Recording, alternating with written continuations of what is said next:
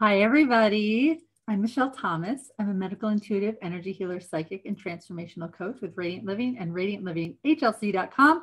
Welcome to our week ahead forecast, everybody. Happy March 28th.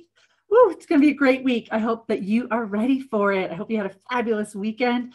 So let's get into our week ahead forecast, shall we? So what is the energy surrounding us this week is friendship. Friendship. All right, it's time for you to get out of your hidey hole. It's time for you to go back and reconnect with the people that love and care about you. If you've been kind of in hibernation a little bit, it's springtime. It's time to get back outside. It's time to go and hang out with your friends.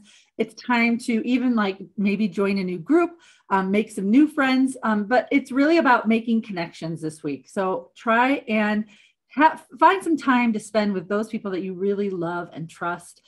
And reawaken that connection with others, because we're not meant to be an island. So get out of hibernation. Springtime is here. It's time for you to enter society and really bolster those relationships that you have. So what are some obstacles? Interesting enough is good luck. Good luck. So what does that really mean as an obstacle? It means that you need to make sure that you're paying attention to those coincidences, those serendipitous moments that are moving towards you right now. Don't miss the opportunity that's right in front of your nose, right? Good fortune, good luck, all these things are coming towards you. And if you're not paying attention at all, you're going to miss them. So keep your eyes open for beautiful new blessings that are coming into your life that the universe is trying to bring you.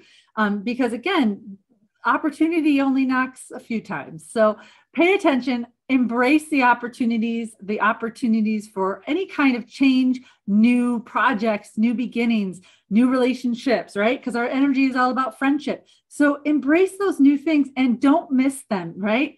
Pay attention, be mindful so that when something appears like magic, it's not really magic. The universe has it your back. So what are some things that some actions that we can take as well is commitment. You need to be committed, right, to not only your dreams and goals, but be committed to receiving, right, blessings, to giving back to society, being committed to your soul's growth. It's time for you to get a little bit more focused and determined this week, so that you're not feeling distracted, and you need to get a little more focused. Like last week was all about strategy. This week is really about taking those steps, being committed to your improvement in whatever way that is. And funny enough, our spirit's guidance for us is well-being, right? So being committed, right? If you're working towards a health, your better health and wellness, whether that be mental, emotional, spiritual, or physical wellness, focus on that. Be committed to making yourself in better or improved in whatever way sits with you. So I hope you have a fantastic week. And if you have not signed up for my chakra 3-day intensive, I hope you join me. It's going to be a fabulous 3 days. The event will take place in a private Facebook group, as well as replays will be available through email and a YouTube link.